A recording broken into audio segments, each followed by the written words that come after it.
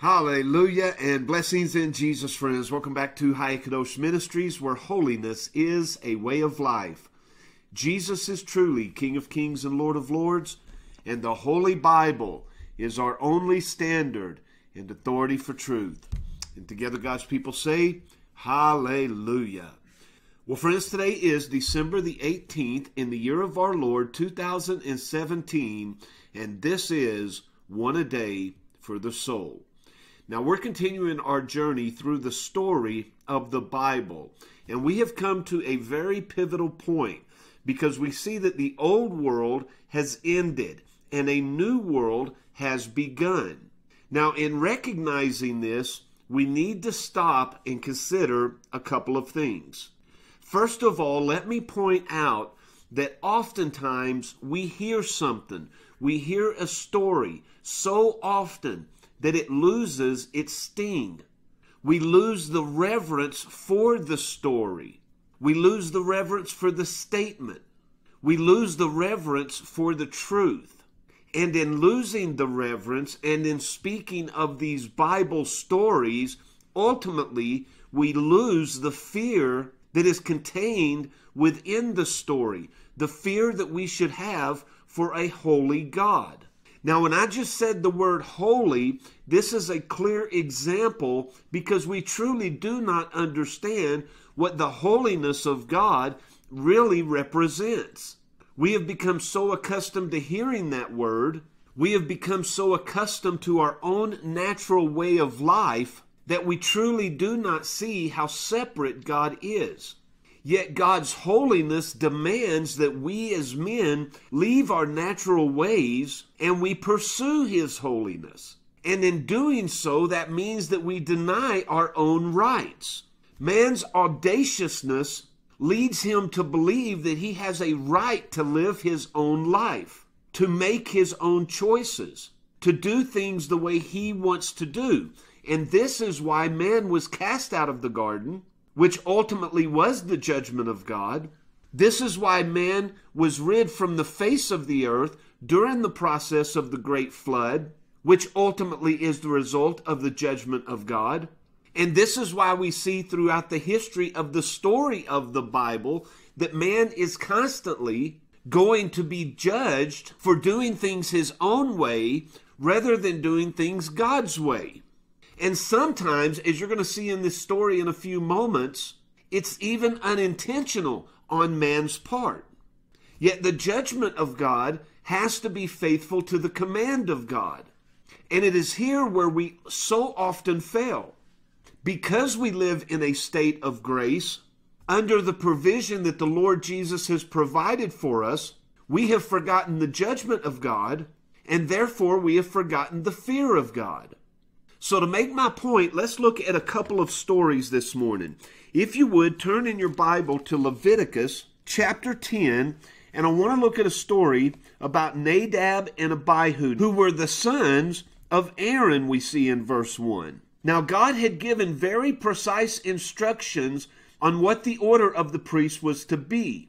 Very minute details that had to be followed to the letter of the law. And so we are told Nadab and Abihu took either of them his censer and put fire in the censer and put incense on the fire in the censer.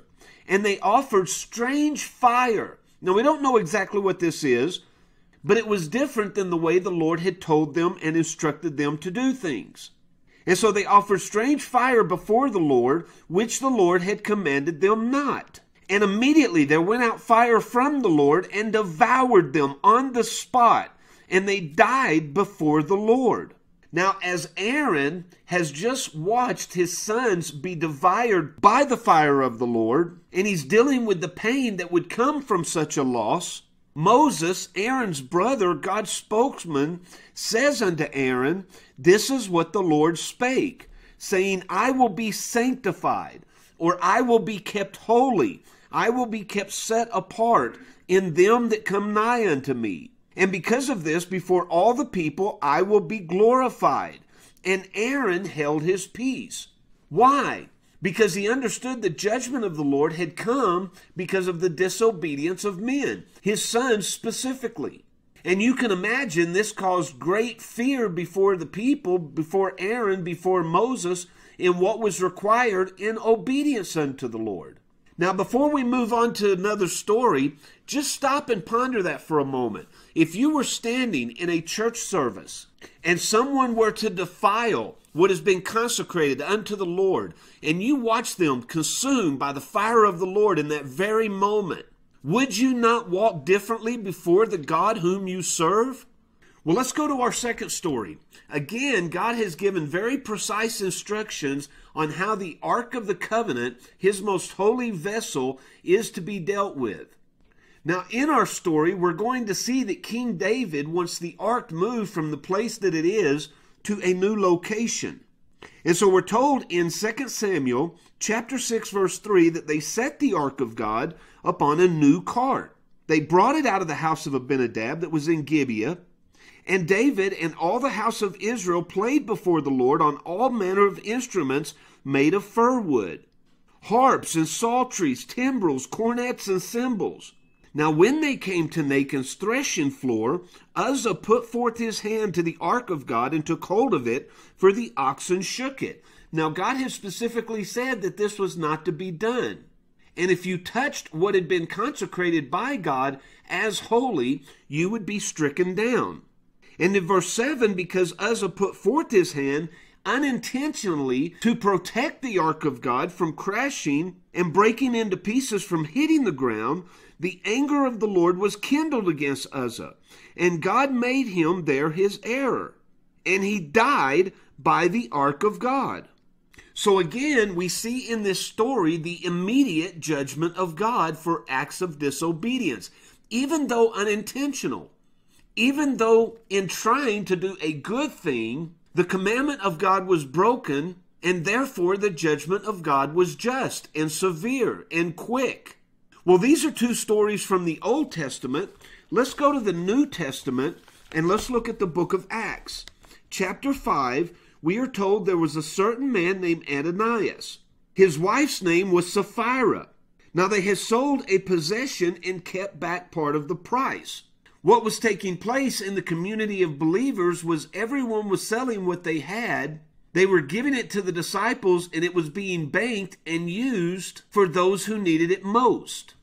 And yet Ananias and Sapphira come before the disciples, pretend to have sold their property for one price, yet having sold it for another price, they lie to the disciples so that they can keep back part of the money for themselves. And Peter, having the truth revealed to him by the Holy Spirit, says unto Ananias in verse 3, "Why has Satan filled your heart to lie to the Holy Ghost, to keep back part of the price of the land? While it remained, was it not your own? And after it was sold, was it not in your own power? So why have you conceived this plot in your heart? No, Ananias, you have not lied unto men, but unto God."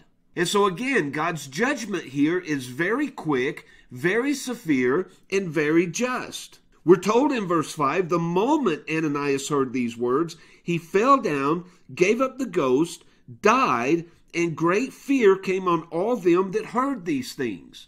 Why? Because they understood the holiness of God. And in seeing the holiness of God, represented through his judgment, they understood how far from that holiness they were.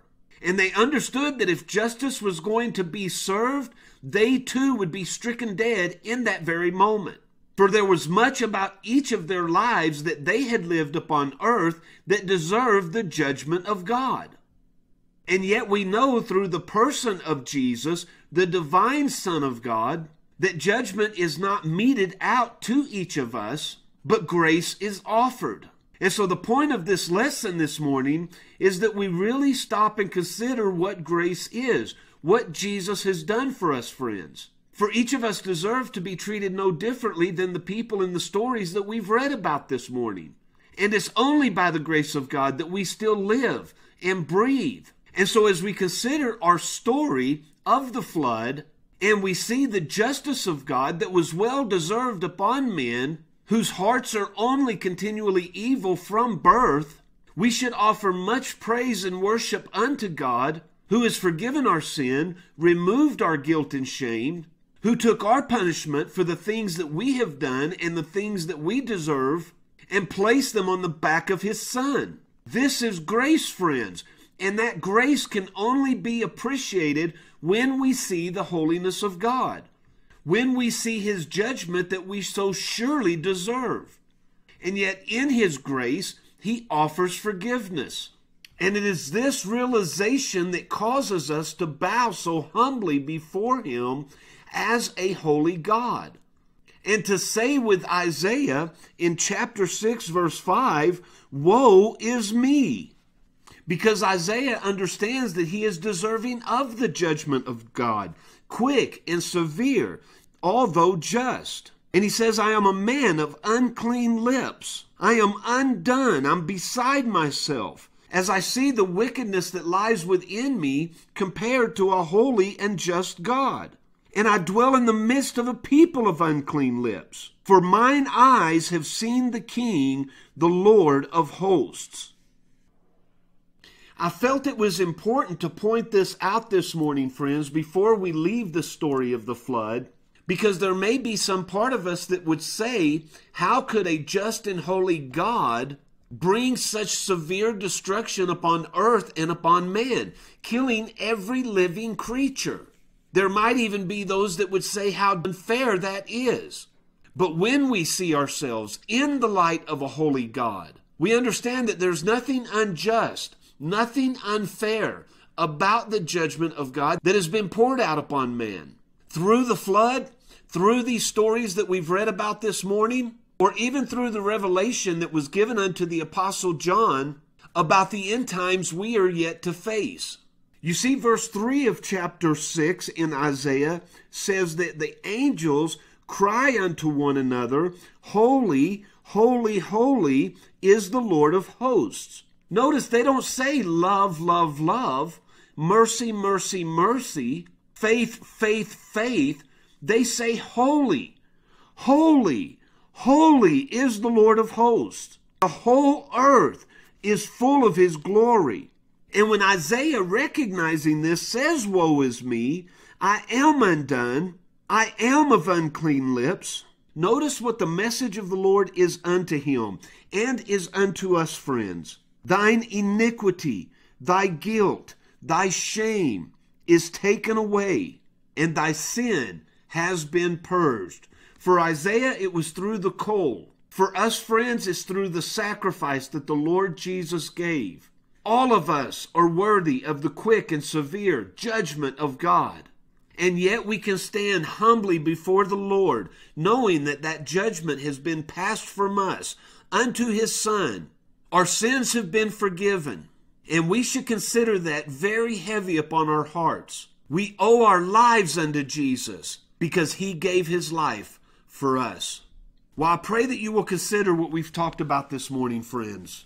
I pray that you will consider the judgment that has been placed on many that have gone before you.